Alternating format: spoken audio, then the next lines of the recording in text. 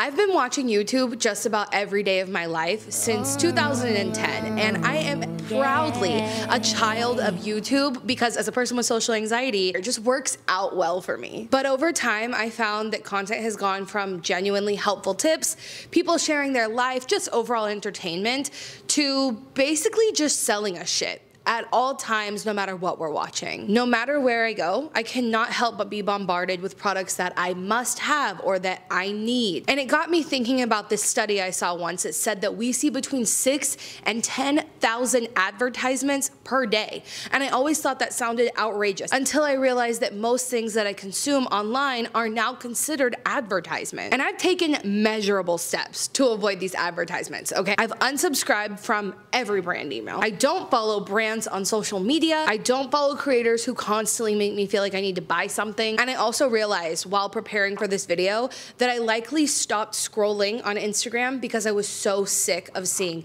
ads. Half of my feed on Instagram was just ads, and they're savvy. They gave me ads of things that I was genuinely interested in, like sustainable brands and just things that I've been talking about in my life because we all know they're listening. And I think because of that, I became more of a TikTok girly than an Instagram girly. And you may have heard me on this channel talk about TikTok several times in a fond and positive way. And if you haven't heard me do that, you might be new here. So maybe hit the subscribe button. Yes, I get ads on TikTok, but I can tell it's an ad as soon as I see it. My brain has learned to detect the little sponsored box at the bottom. And my For You page never let me down. Everywhere I scroll was something that I genuinely found value or interest in.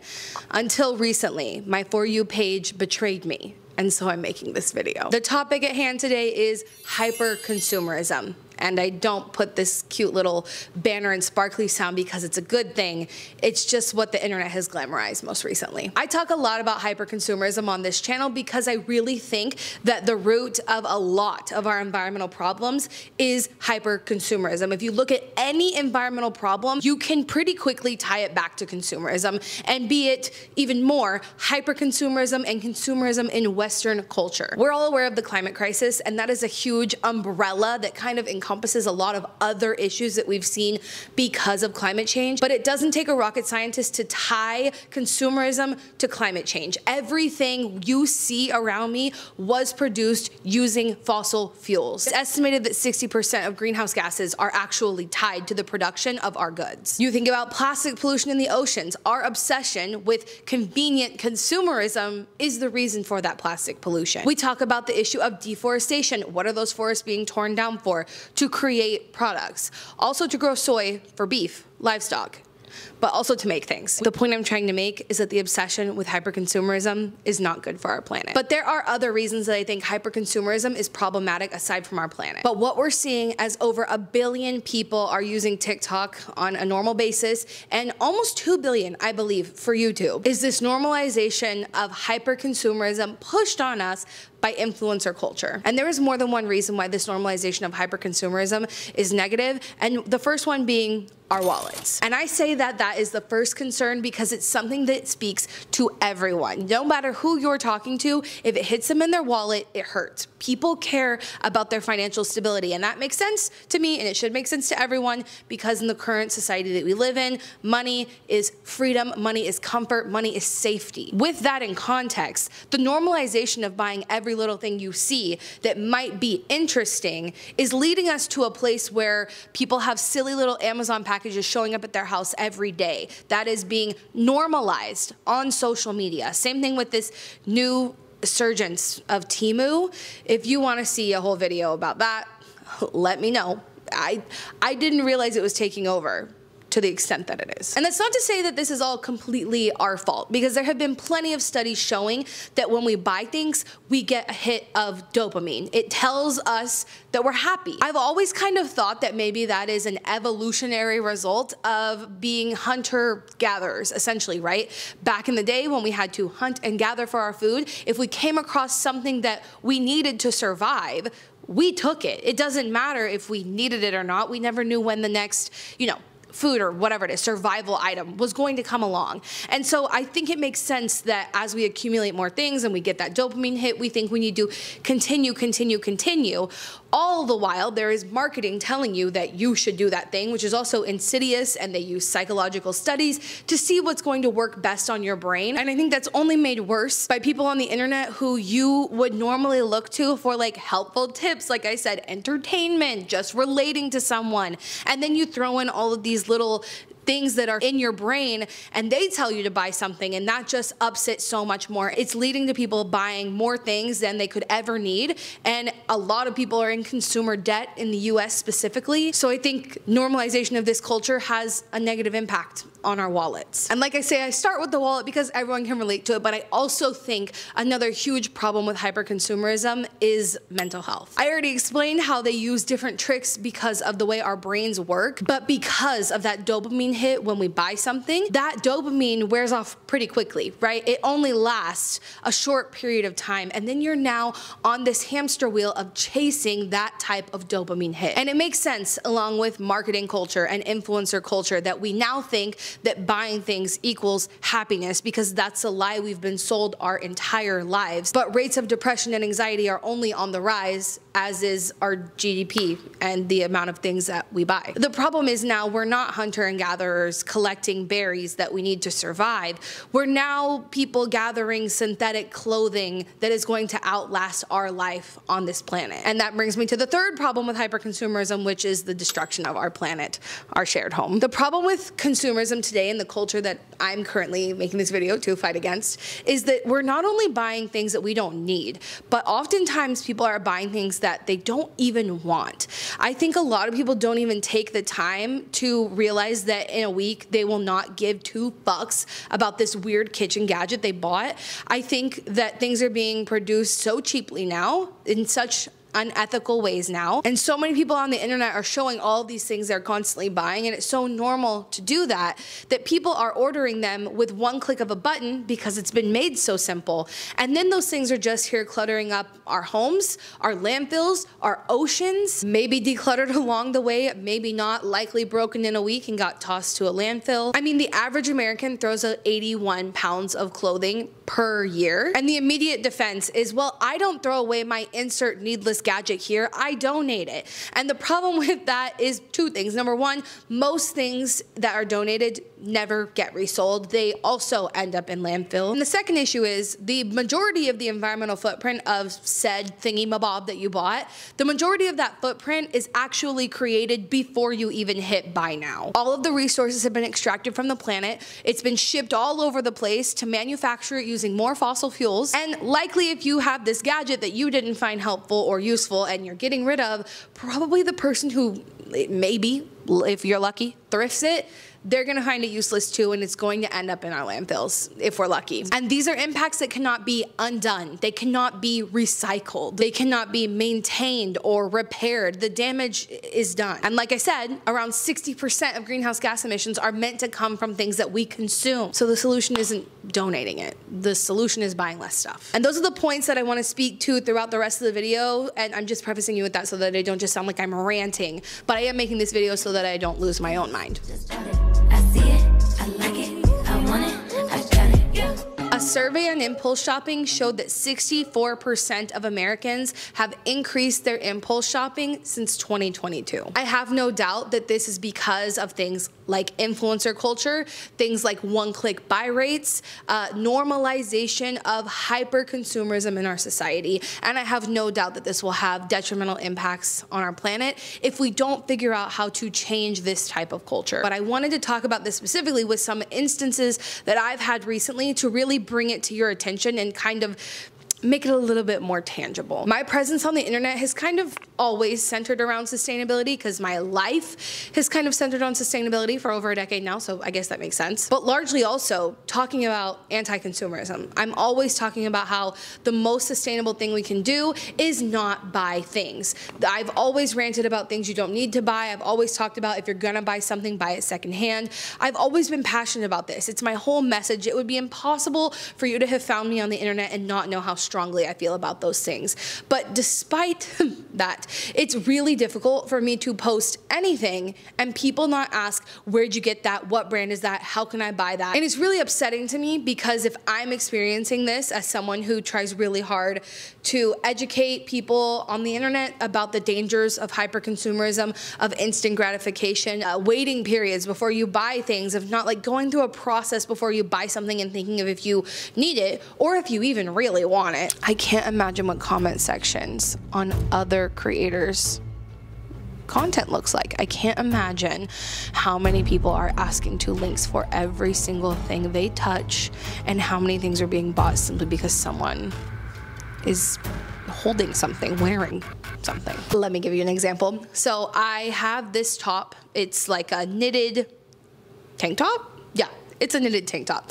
And I wore it earlier this year in the spring because it had carrots on the bottom, and it is a beautiful like sweater. I'm not gonna lie to you. But the reason that I had it is because I was renting it from a clothing rental service. And I wore it one day to the farmer's market, and I happened to record a few clips, and I made some content on the internet from those clips. The type of content I made was literally an audio of a girl who was saying all these things that you shouldn't buy. Like the whole point of the post was de-influencing anti-consumerism and anti-haul, essentially. That's what we called it back in my day. But de-influencing, that's literally what the point of it was. And I don't think I'm exaggerating at all when I say that half the comments were asking me where my shirt was from. And I just think about how that has become the cultural norm, is for someone to see something, decide in a millisecond that they want it, and then click it and buy it. But this normalization of I see it, I like it, I want it, I bought it, is so detrimental. And honestly, it's gotten to the point where I feel like I can't talk about things that genuinely like I would use or wear certain pieces of clothing because people will immediately ask for the link. And I generally don't give links if something is not an essential, which, you know, a sweater wouldn't really fall under the category of essentials, but I also just don't generally give brands of things I'm wearing because 90% of the time it's thrifted and I don't want to hype up whatever brand I'm wearing. And it's gotten to the point where I am very aware that if I wear something that is different or more interesting or, I don't know, rare maybe, or trendy maybe, I don't know what the words are, anything except a plain shirt, people are gonna ask me to link it, people are gonna ask me for the brand name, and I don't wanna contribute to more consumerism. So I've gotten to the point where when I get dressed in the morning, I'm questioning what I'm wearing because I don't wanna contribute to more consumerism. And this leads into my next point, which is affiliate marketing.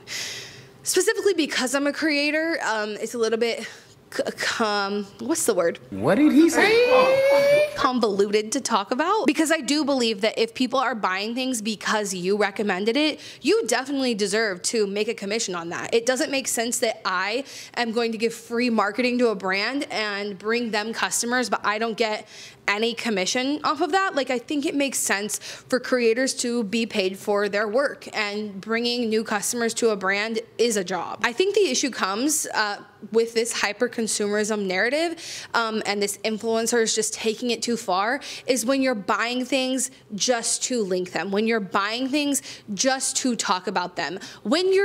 I've seen people talking about things on TikTok specifically where they just put screenshots of something they saw on Amazon in a TikTok, and then they link it in their storefront, and they never even bought it. They can't tell you if it's good. They're just contributing to this cycle of consumerism constantly. People will literally follow people on TikTok so that they can tell them what to buy. It is normal to follow people online just so that you can aspire to look like them, and then for people to buy things to meet that goal. And that's the part of influencer culture, of hyperconsumerism, and of affiliate marketing that is leading to seriously unprecedented levels of consumerism. And that leads me to the most detrimental part of this video, which is the reason that I was inspired to make it, and that is TikTok shop. My For You page has turned straight into commercials, and not for anything that I would want. I don't, and it's organic content. Okay, this is not sponsored content. It's organic stuff showing up on my feed, presenting these small businesses to me of things that I couldn't care any less about. Like, I used to literally meet new people, and one of my favorite like icebreaker questions was, what side of TikTok are you on? Like, what is your For You page? Tell me about it. I need to know what kind of person you are. Tell me what your For You page is. And now let me show you some of the products that I have recently been marketed. Oh, I can't do that with this mic. Let me show you some of the things I have recently been marketed. Please don't mind my giant pop socket. It was a gift. I'm sober. For the most part, I maybe drink like a cocktail less than a handful of times a year. I rarely drink. I identify as sober. Why? TikTok, did you let me down so badly to the point of giving me this incredibly useless product? It's just a shot. It's just a shot glass, but a longer shape with like a mouth thing on. What is the point? A shot takes like less than a second to consume. Why do we need something to make it different? It's a second of your life. This is really, and they're still using a glass in this literal video. They just put the alcohol in there. Peel off lip stain. I'm so sorry, what? I've always talked about these specific areas of consumerism, really any area of consumerism, can be justified if it's something that brings you joy, that you're passionate about, that you actually want and will use long term. I think that there are people out there who this makes sense to market to, people who are really like makeup and want their lips to be stained all day. Do I think it's a little silly? Yes. So why would this show up on my For You page other than the fact that TikTok Shop is the new cool thing that TikTok is trying to promote, and they want more people to be buying things they want. TikTok Shop, what this has taught me, they want a piece of that Amazon Prime pie. They are requiring these small businesses to ship out things within 3 days, and many of them have complained about how unrealistic that is for your average small business, because TikTok probably can't figure out what I would buy, I think is the problem. I don't know if I've ever told you this before, but my partner, Madison, she doesn't buy things. She is, in terms of marketing, the way that people would market to a certain person, you know, you've seen these videos of like webs of how they categorize you into all these things and what your interests are and blah, blah, blah, blah.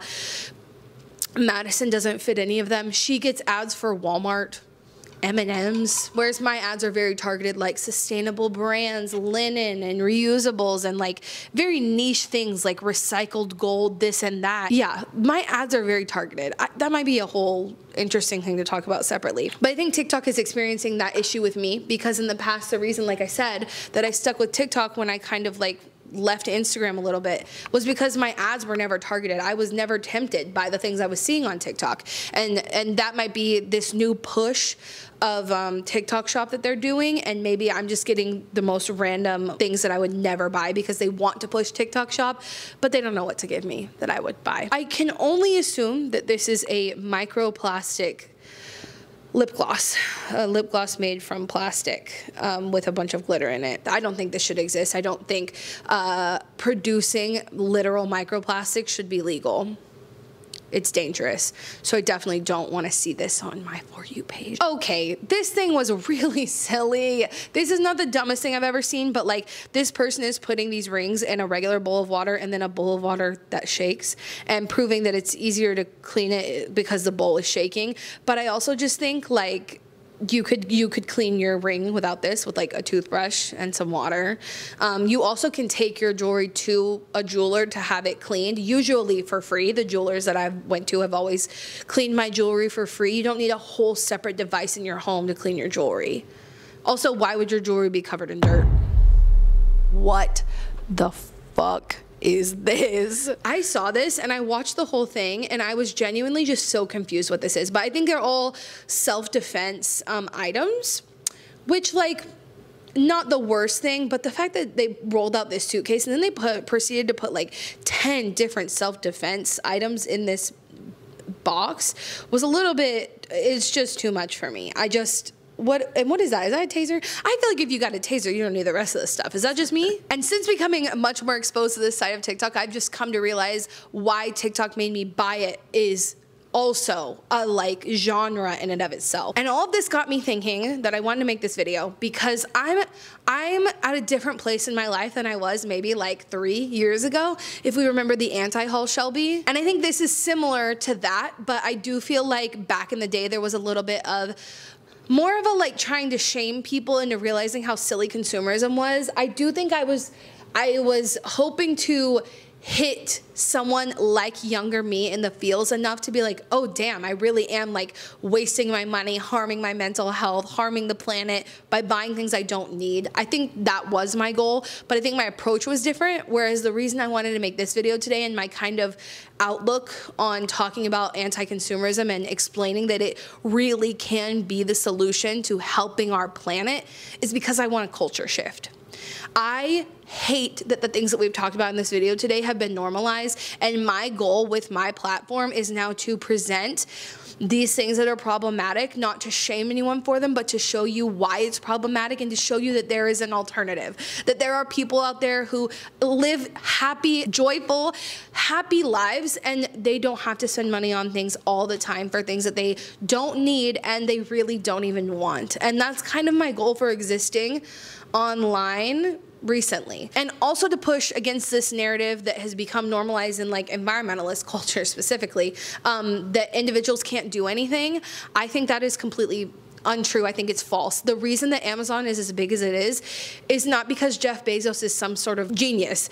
It's because it's convenient and it's easy and all of the other things that we talked about, and people buy. That's how Amazon gets as big as it does, by people like you and me buying things. And I do believe that on an individual level, buying less is helping the planet. I do believe on an individual level, we can help shift the culture. And so I do think it's important for all of us to participate in anti-consumerism, but also the systemic solution to this is something called degrowth, something I can make a whole separate video about, but it is essentially focusing our economy on not consistently going like this. Right now, the system that we live in depends on us constantly producing new goods to please shareholders, to keep their investments going up and up and up, and that is impossible to do on a finite planet where we don't have enough resources to continuously be producing new things, and that while we're trying to do that under the system that we live under, we are destroying the planet that we need to live. Our current economic system relies on this type of consumerism to exist. If you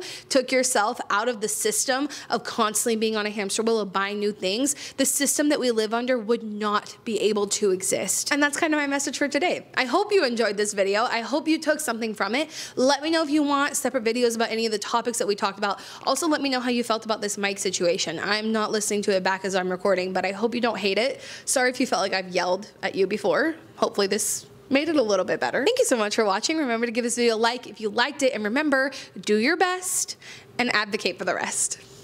Bye guys.